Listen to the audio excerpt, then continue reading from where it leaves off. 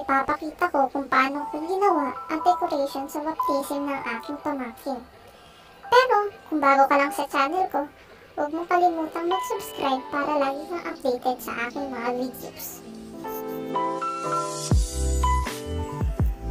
Una kong ginawa, ginupit ko ang blue and white crepe paper sa 8 piraso. Pagkatapos, dinikit ko ito sa pader para matakpan ito dahil blue and white ang magiging tema ng ating decoration.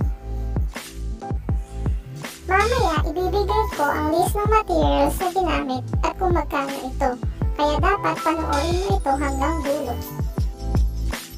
Next, pinalobo ko ang lahat ng balloons dahil 80 na balloons ang gagamitin at para mabilis na lang ito ikabit.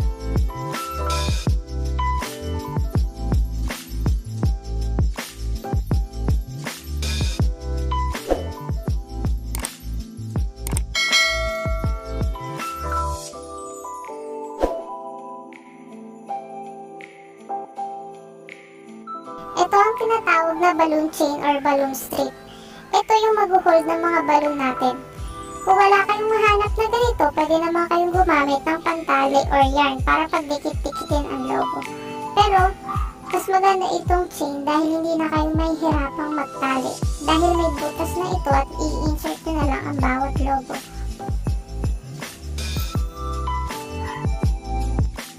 Sa paglagay ko ng balloon sa balloon chain, may sinunod akong pattern. So bali gagamit tayo ng 3 kulay, dark blue, sky blue, at white na logo. Ganito ang pattern na ginawa ko na paglagay ng balloon sa balloon chain. Una, ilalagay ko yung dark blue, next sky blue, then white, and sky blue. Paulit-ulit nyo lang gawin hanggang maubos yung butas sa balloon chain. Dark blue, sky blue, white, and then sky blue. Pagkatapos yung malagay lahat ng balloon sa balloon chain, pwede nyo na itong isabit. Magaan lang naman ang balloon sa balloon chain dahil hangin lang ito. So hindi na kailangan ng maraming pantali dahil madali lang ito ikabit.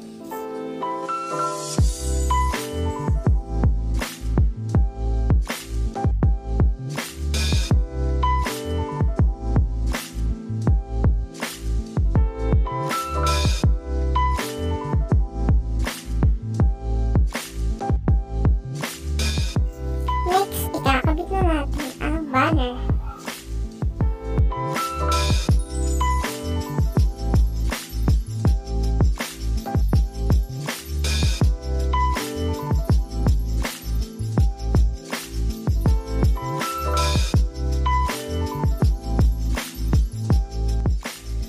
Pagkatapos makabit ang banner, pwede na natin ilagay ang paper fan flower.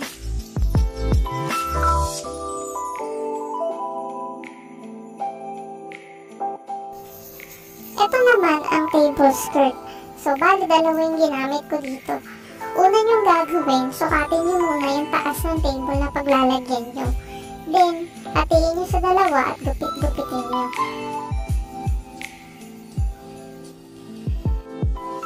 After nyo magupit-gupit, pwede nyo na itong ilagay sa kahit anong pantali. Pero sa akin ang ginamit ko ay white na straw para hindi ito halata sa may table. So, ganito yung process ng paglagay ng table skirt sa pantali.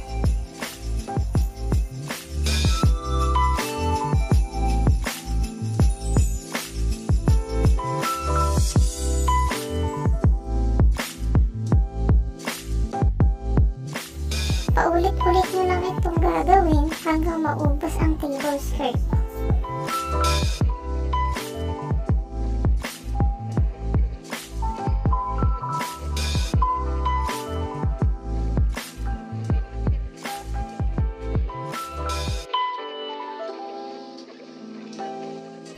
Kapag naubos nyo na lahat ng table skirt, pwede nyo na ito ikabit sa table at ganito yung magiging itsura ng table skirt. At last, ilalagay na natin ang lead letter.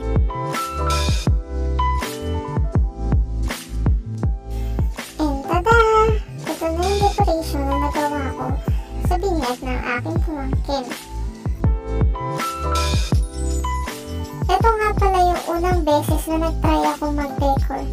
So, pasensya na kayo kung may ibang maling akong ginawa kasi ngayon lang talaga ako nag-design. Hindi po ako professional na nag-decor na mga ganito, pero maraming salamat po sa mga makaka-appreciate na ginawa ko. Maraming salamat po sa panonood. At mamaya ipapakita ko po yung list ng materials na ginamit at kung magkano ito. Maraming salamat po.